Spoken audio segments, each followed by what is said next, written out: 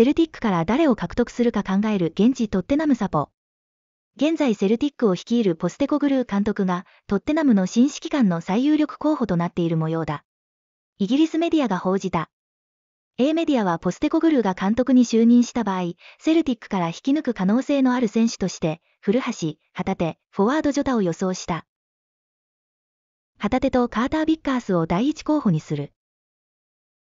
旗手は何の問題もなくステップアップできるだろう。古橋もね。28歳だけど。ジョタと京吾、素晴らしい選択肢だ。俺はジョタには納得してない、前田のスピードよ。前田の技術はダメだが、運動量があり、スピードもある。日本人はプレミアで通用するか。